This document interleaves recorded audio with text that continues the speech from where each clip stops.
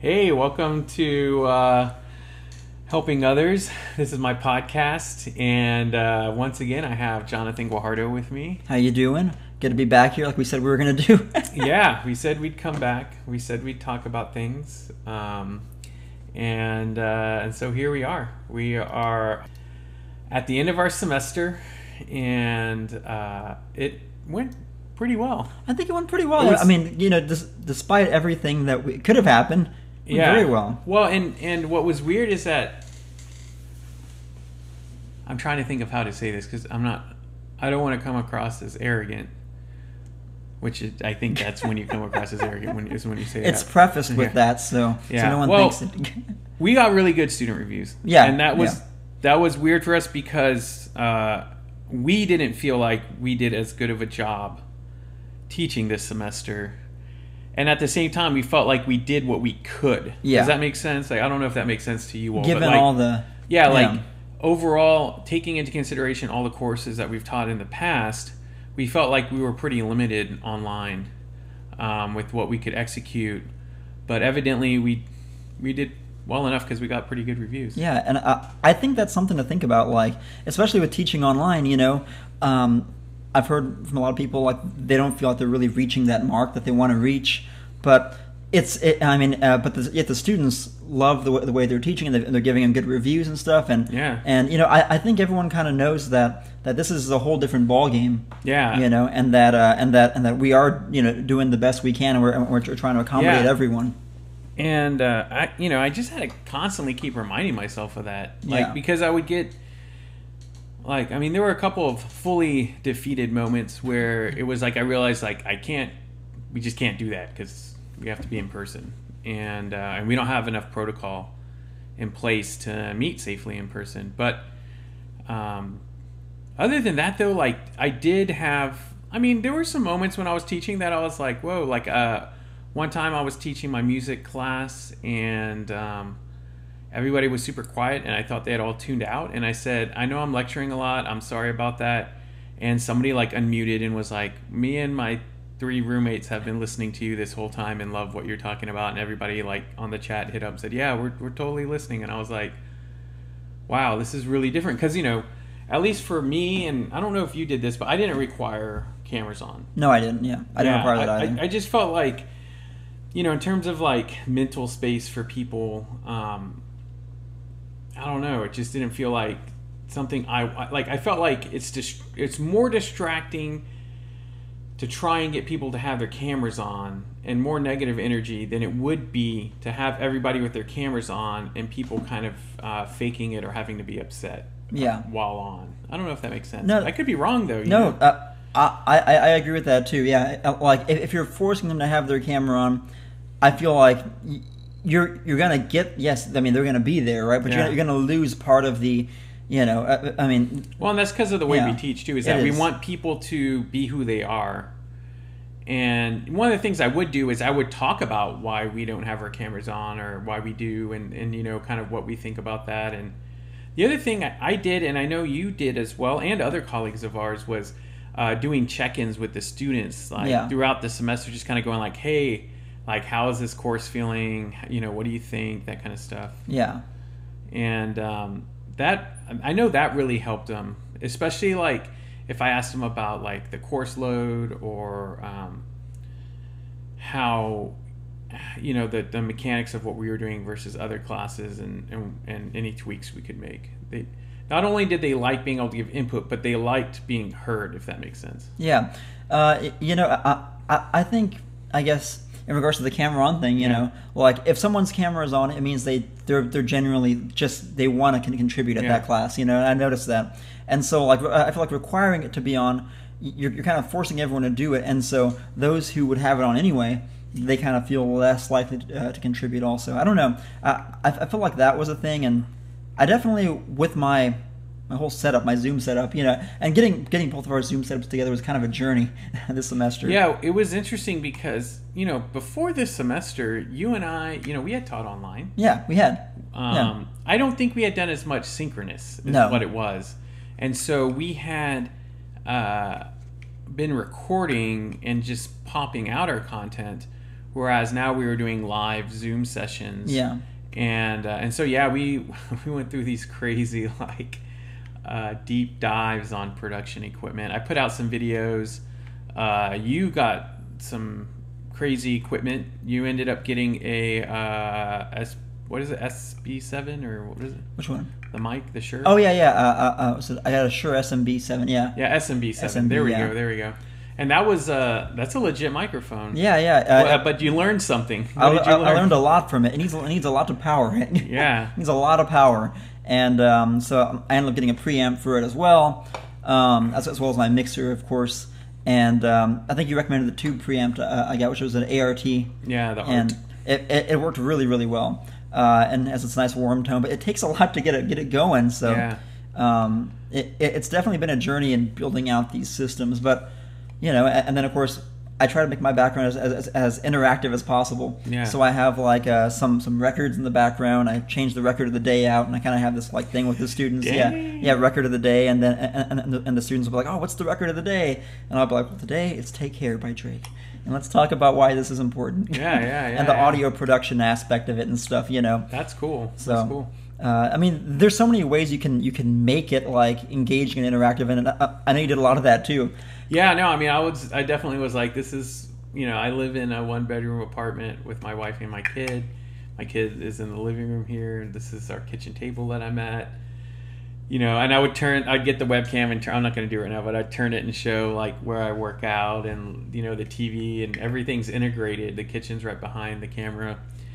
All because this is all one room. And so I was just very real with people about it. And then I also I talked a lot about mental health, and I talked about exercising.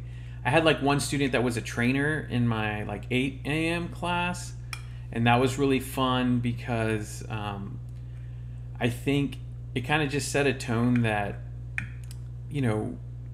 there's a huge array of people that work out for different reasons, and whether it's you have physical goals or you have health goals, or you have for me it's mental health goals. So it's I exercise to keep myself mentally going.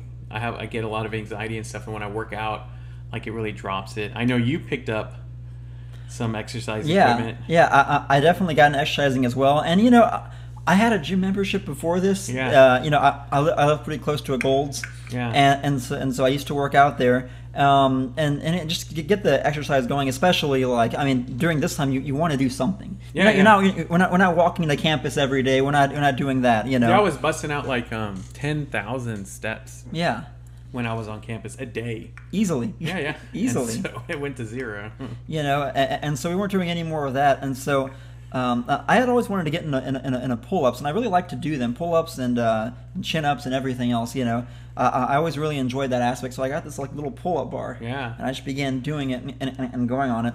And I'm not gonna lie, that thing is fun. I'll just be sometimes I'll just be there grading, and I'll be doing them in the background, and I'm just watching it, and I don't know, it kind of passes the time a little bit, and it keeps your cardio going, and I don't know. It's something to do, and when you're sitting in the same room all day, or when you're in front of a camera all day, it kind of tires you out, which is a good thing, I think. Yeah, no, it was. Yeah, I mean that's exactly why I work out. So, yeah. I mean, it was one of those things that just. I even got weights and started moving this office chair out of the way, and while I was grading, I was lifting weights and stretching and all kinds of stuff.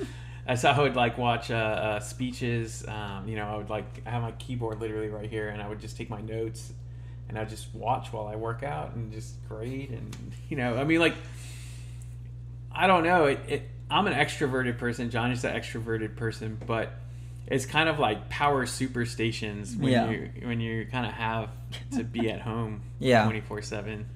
It's just, I mean, it's very different in terms of you miss that social interaction, but you also miss the physicality of just going out and and being in a place like even going to a coffee shop to work has its own special thing to it.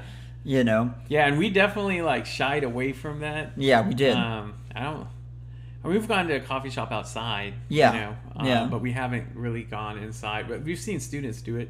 Yeah. They're brave. They're brave. Yeah, they'll do it, and they'll go work, and and they get their work done. Yeah, we definitely saw students try a lot of different things. Yes. So we were like, I don't know if that's COVID safe, but is it COVID safe? I don't know. It was what it was. Yeah. We tried to be as safe as possible too. We had some scares. I mean, there was nothing. It's not like we're immune to the run-in with COVID. So, yeah. But yeah, it was good. And then we got to work with a group of students on showing trajectory. Yeah, and that was really fun and super unique, and just something that we've been talking about doing for a while. I think in the last video we talked about it. Yeah, we're going to do this this talk series where we get people that have graduated or that we've taught in the past to give examples of like the work that they've done, and then talk about like their lived reality of finding a career, and then also find people that are already deep in their career to talk about what it's like to kind of go from PhD to full tenure track associate professor and beyond. And man, we were able to garner some great talks. We had 3 nights, and we had 3 really unique different talks. Yeah, and bunch of the different speakers. Yeah, so one was about academia. The other one was about like community engagement and action-based research, and then the other was about like minority representations in new media and media production. So that was Terry and Josh. Yeah, 3 entirely different spaces, and different discussions. But I think that in the end, like it just kind of it was what we were going for. That's what we were going for. We ended up building a website. Yeah. We ended up creating a Facebook page. We'll put this all in the description, and a YouTube channel. So if you don't have Facebook, you can still watch the videos. And when we say we, like the students. the students. So it was Anthony Ramirez. It was Valentina. It was Marco and Alondra, and then us. And next semester, we're going to have like even more people helping and developing out this project and initiative. We were, one thing we did do because of kind of like our backgrounds is that, especially with Johnny has been running a golf show, I guess, for 3 years. The golf show has been, I think it's almost 5 years at this point. 5 years? I think it's almost Wow. 5 years, yeah. And this is the first year we've done it online, on Zoom. Yeah. We've always shot it in person in a studio and then, done it that way. So he had been doing it on Zoom and then using OBS, which is this software that allows you to do broadcasting. It's like, tons of people are using it at this point. For all sorts of things, too. Like you can use it for Twitch, for gaming. Yeah. It's a whole bunch of stuff you can do with it. So we kind of took the model from the golf show and applied it to showing trajectories, which are 2 totally different shows. But we took the technological bones of it. Yes, and just repurposed it. And so we were able to have really cool graphics, and Johnny was able to do the switching. We have a little 2-minute behind the scenes video that we shot. We'll put a link to that as well. Yeah, kind of showing how we did that. And the students loved it. They learned a lot. We got to kind of show them how it all worked, and kind of how to efficiently create, Zoom experiences, which turns out is a job now. That's a complete job. Can you talk about that? Yeah. Like so, I've done a few Zoom consulting jobs, and I've been involved in others, in producing live streams and stuff like this, and the amount of work that's out there for interacting with people on Zoom, for making sure people have the right setup, the right lighting, it's out there. Like people are doing it. Like you said there was another woman that there were definitely people, and this one lady I met, who specialize in making sure people's Zoom setups are good, making sure they have adequate lighting, making sure that they're set up right and that the audio sounds good, there's proper light on them, even things that we talk about in our classes, like making sure, if there's no light behind, if there's light behind you, like you have light in front of you. There's a fill light. There's a fill light, which we have right there. Like we have a fluorescent, or no, actually a LED looking, or a fluorescent looking LED light facing us, and, so it works, and we have lights, natural light behind us. But I mean, the suggestions could be as simple as go in front of a window and just turn around, but make sure nothing is behind you. I think even another simple one you talked about was being in landscape. Being in landscape versus that's a big one. That's something to think about, especially on Zoom, because if not, then and we've had to do that for the golf show because a lot of guests will come on and they'll be in portrait, and it's gotten to the point where I don't have to tell them anymore. The host of the show will be like, all right, landscape, make sure your lighting's good, and so he's learned the whole regiment too. And that show has gone from almost being canceled, like we almost canceled it. When COVID hit, because they're like, we can't do it anymore, because we shot at the University of Incarnate Word and they wouldn't let us shoot there anymore. Because of COVID. So we were like, all right, well, and they were like, let's cancel it. And I'm like, what if we just do it on Zoom and I just use OBS? And they were like, that doesn't sound right. We can't do that. I'm like, let's try it a few times. And then we tried it, and they're like, wow, let's keep doing this forever. We love this. And so we transferred that over to the tech part, to showing trajectory. And what was also, like we said, we recorded them, we uploaded them to YouTube. We also Facebook Live streamed them, and so the Facebook Live streaming went really well. We didn't know how that was going to turn out. A lot of times people are very Zoom. There's probably a lingo term for this now, but like a Zoom room conscience. I have a Zoom room conscience. So it's like how many people are currently in the Zoom room is like who they feel their audience is. Or sometimes like they may even have like a Facebook Live number conscience where there's only 6 people watching, or there's only 10 people watching, not realizing that there's people coming and going, and the engagement changes over the length of the stream. So when it was all said and done, we had hundreds of views for all of them, and it ended up going very well. And in terms of engagement, we were able to look at the finite numbers, on the back end of the Facebook stream, let alone the Zoom session. And it turned out, we probably had like 40 to 50 people that watched, the whole thing, which would be like a stellar audience, at least for us, for the talk series that we've put on in the past. That would be like a pretty good turnout. Yeah, and I think going through this process in general has kind of made us rethink what engagement means, what engagement looks like, right? And everyone's on there, the people who are watching at that one time. Then, of course, you have the replays, and everyone's watching the replays, and so those numbers go up. And then you get different comments coming in, and the way you interact with the audience. And in many ways, I feel like there's more, not incentive, but it's easier to interact in this format than it would be if you're at a if you're at this lecture. Having to raise your hand, get up in front of an audience is a very big thing. But just posting a comment on Facebook and having the ability for us to register these comments, which may not have come in if we had done it in person. And that was another thing in the video, the little 2-minute video that we're going to put in the description, is that we show how we have a team that actually is fielding all the social media questions and then in a back channel, in a group meet, we were sending all the questions and comments to the people, to the MCs, to the people that are hosting, the event, and that worked really well, actually. That did, yeah. That whole process worked very well, and it was something that the students really got behind. And with their help, we were able to put this on. But if everything, even as far as the website to creating the graphics, to they really took the initiative on it, and it was just amazing to watch that happen, and then to watch you and I kind of facilitate this and go through this whole process was really interesting. Yeah, and I don't know if you saw this because I think Marco just contacted me directly, but he uploaded the first of many like short clips, like highlights from the talks. To YouTube, and so we're gonna start having those where it's kind of just like not sound bites, because sound bites sounds like 30 seconds to a minute. These are like kind of more like a Like JRE clips. Yeah, JRE clips, like Yeah. Joe Rogan clips, where it's like 4 minutes to 10, maybe even 15 minutes out of an hour and a half long discussion. And so that went really well.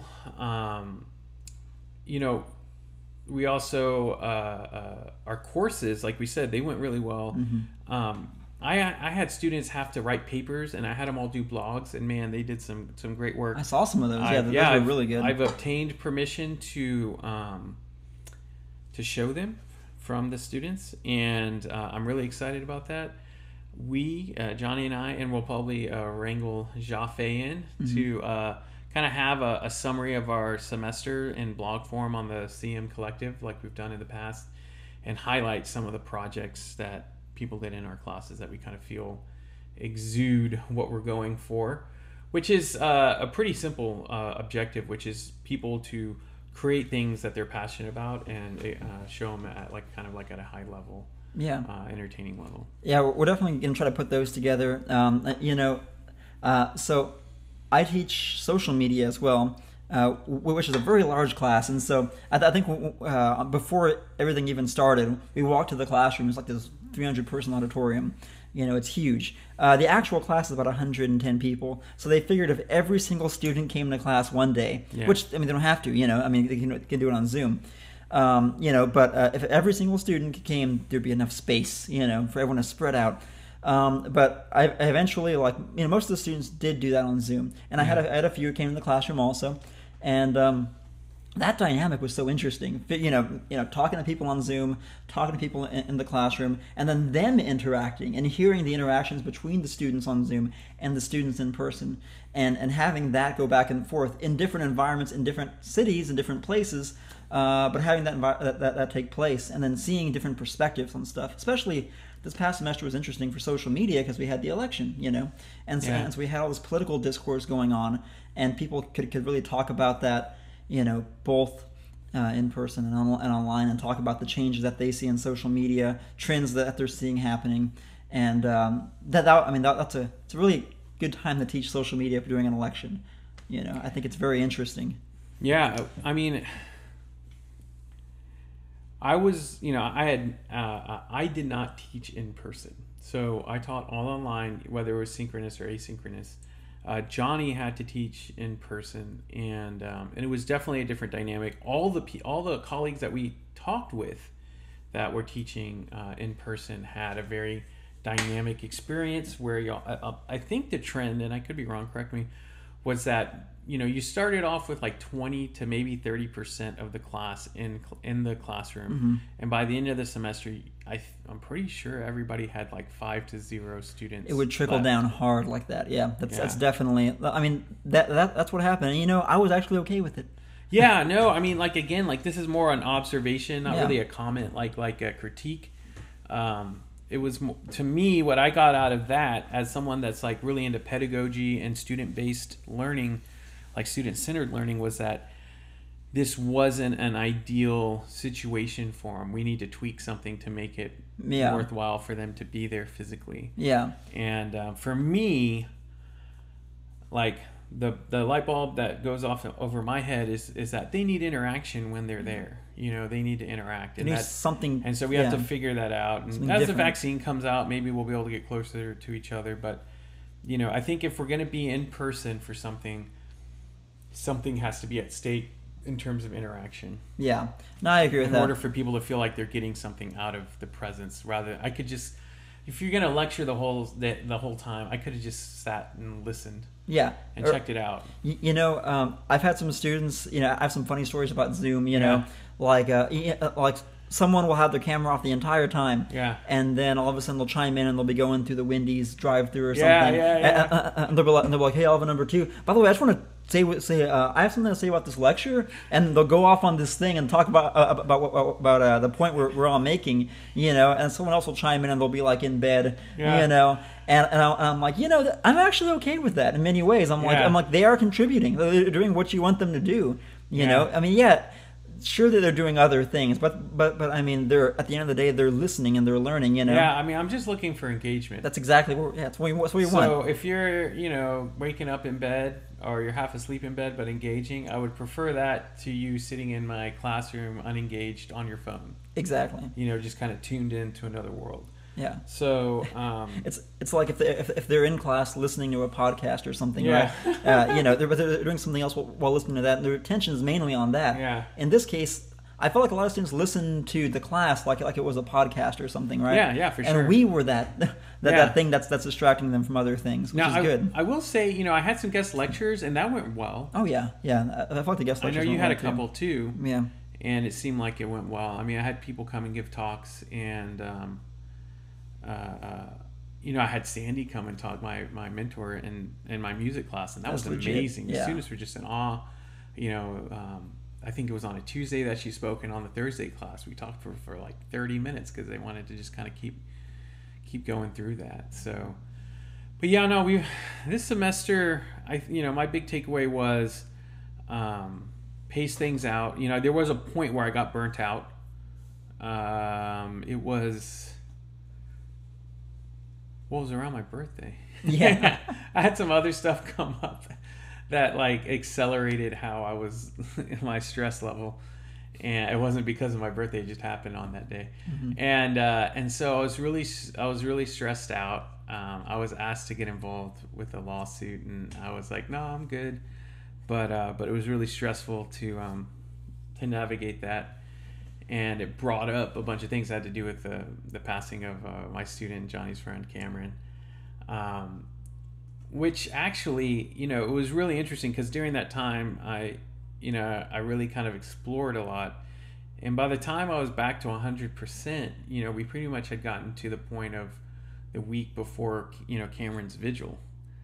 Because my birthday was like the 18th and his vigil was like the 6th of December. So, so by that point, Johnny and I were queued up for the vigil because we lead it.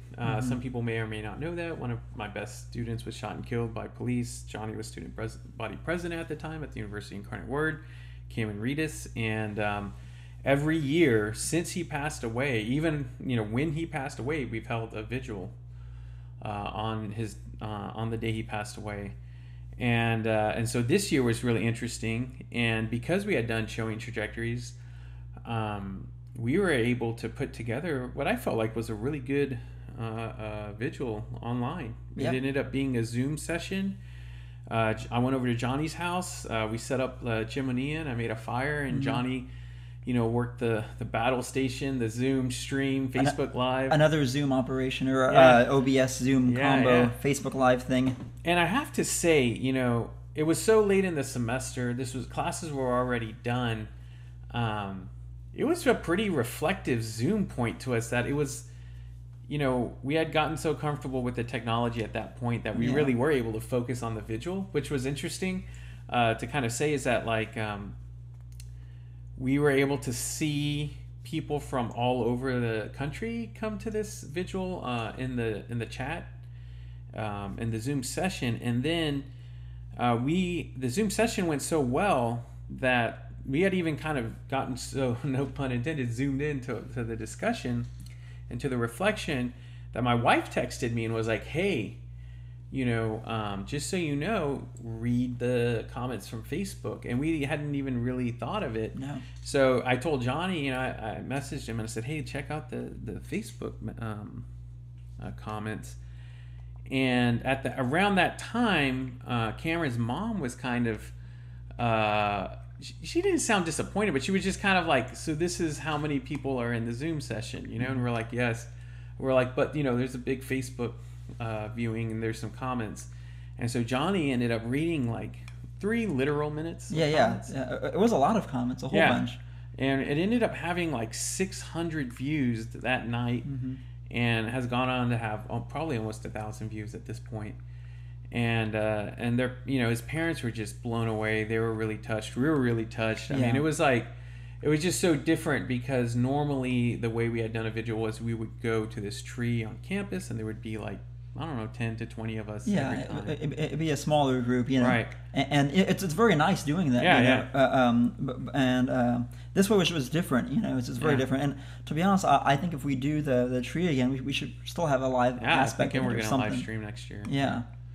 So that was to get real. That was a reflective time, but also a technical triumph. Definitely, yeah. We felt good about that. Not gonna lie, and then, you know, I think overall, I would say the theme that kept coming up for me was just mental health.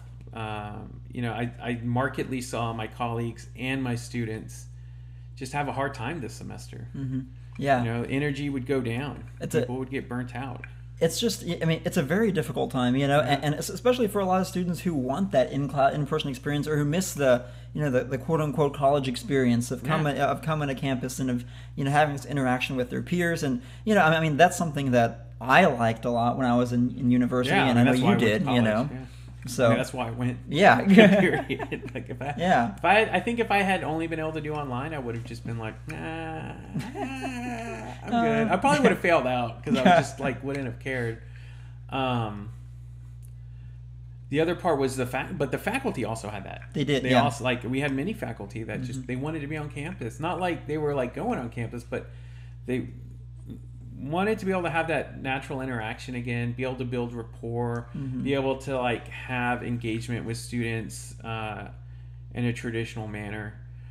And while, I mean, I think you and I adapted pretty well. I mean, I don't know how many office hours, how many emails, text messaging, the digital interaction back and forth. A huge amount of interaction to build that rapport.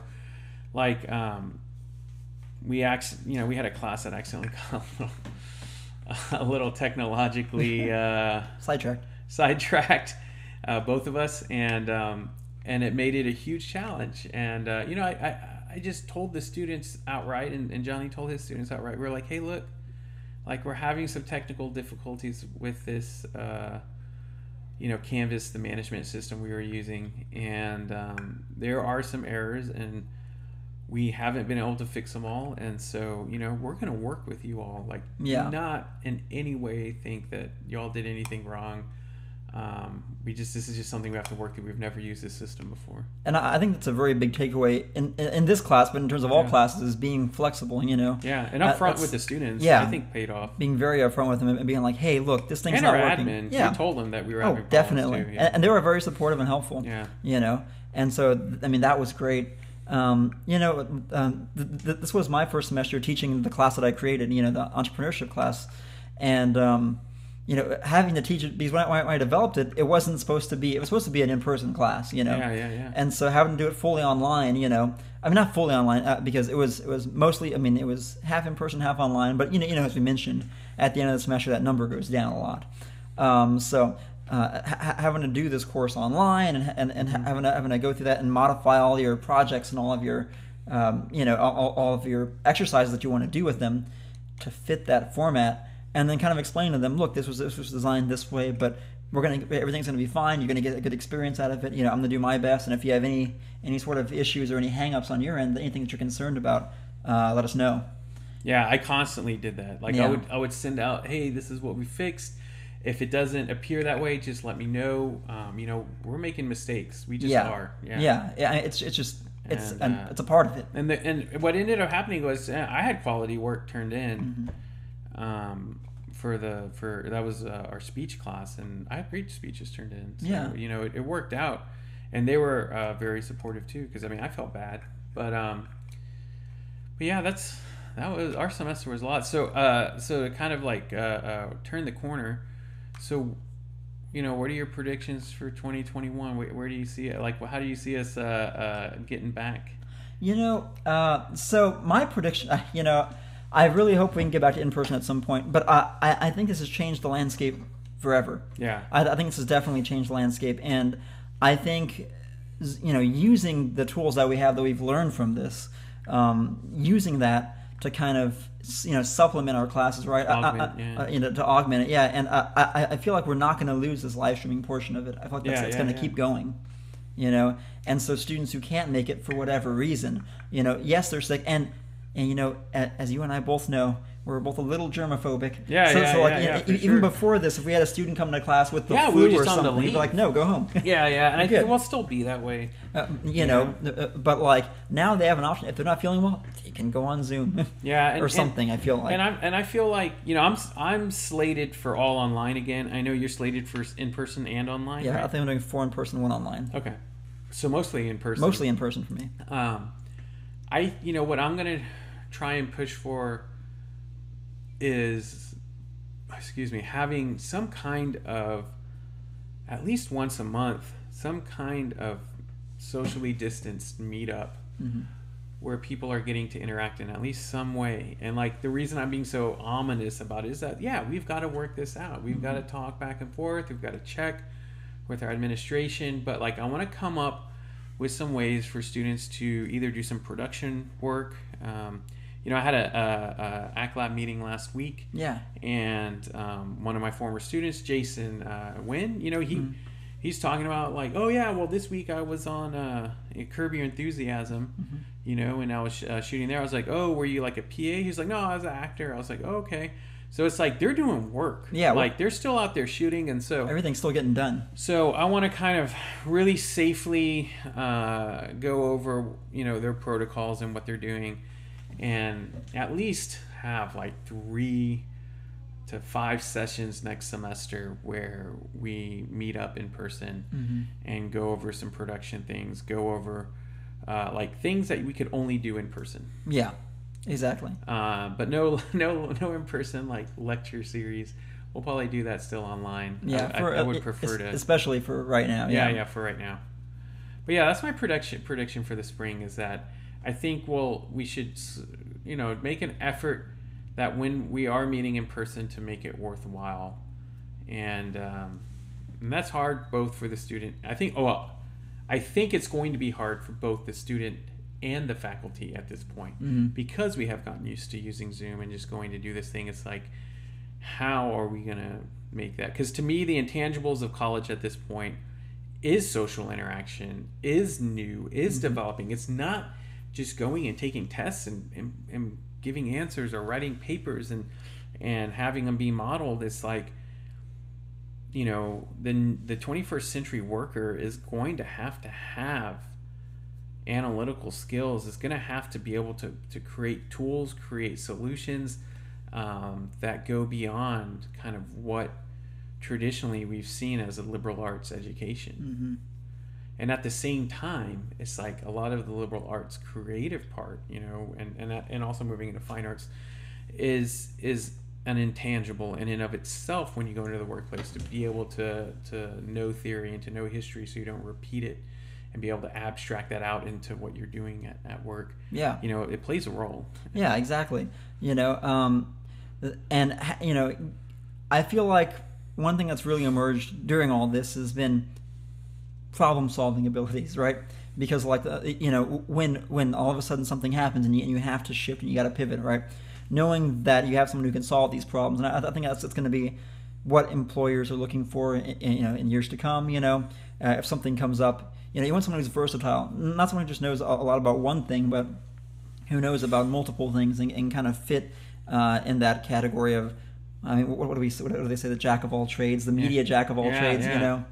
Yeah, they used to say the jack of all trades is a master of none, and I think oftentimes I agree with that for like engineering or extreme like computer science spaces where maybe you're trying to figure out like finite things.